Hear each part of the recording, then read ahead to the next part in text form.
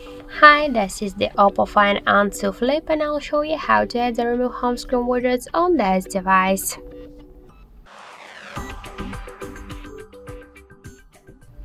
So let's first open our home screen and hold for a while the empty space on the home screen of our device. After that, we'll see here widgets icon. Just tap on it and we'll see here all the available applications, what widgets we can add.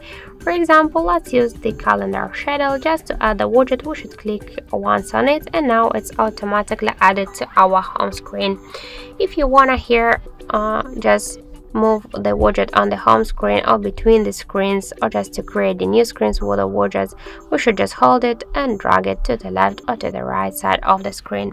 Just to resize it, we should hold it for a while and after that we can make it bigger or smaller. And to remove it from our home screen, we should just hold it and tap to remove icon. After that, confirm to remove the widget. So thank you for watching, and if you find this video helpful, don't forget to leave a like, comment and to subscribe our channel.